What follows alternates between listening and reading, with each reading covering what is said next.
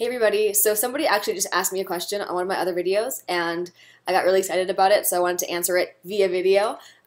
She asked me, she has NC42 slash 44 skin in like the MAC kind of coloring, which is very similar to me, and she asked me if if I thought the Hourglass bronzer would show up on her skin. So I have this bronzer and it's amazing and it works wonderfully. So it has the same kind of lighting features that the ambient lighting powder has, but it also has bronzer within it. So it looks kind of like the blushes. It's marbled, like so. This is the darker color. This is the Radiant Bronze Light.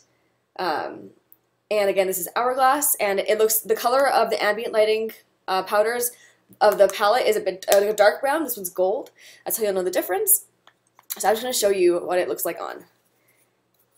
So I just take a big brush and do one of those in it, and I'm just going to kind of work it into this area here.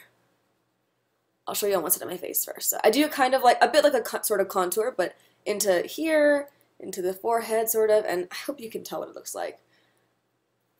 I really hope you can, because it's really awesome, like, and you can definitely see it.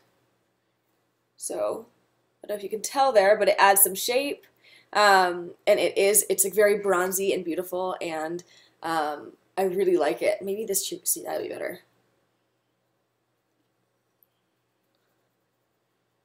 Okay, and you can kind of see it a bit more on this side, I think, because the light is like on this side. So I'm going to keep working it into this side here. Up into this area, into the forehead, sort of by the hairline.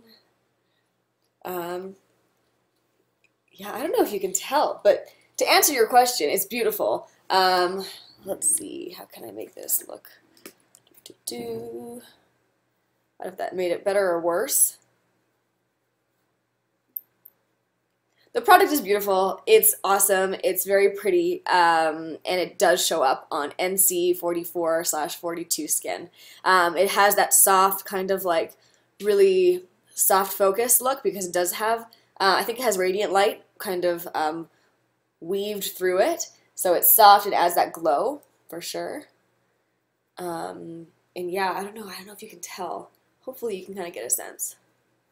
But maybe if I do it this way. A little bit.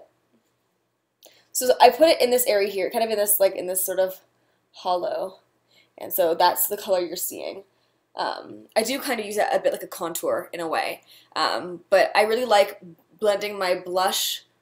I look like a hoarder. I recycle, and there's no recycling where I live. So I have to take it to different places and recycle that way. So anyway, ignore that.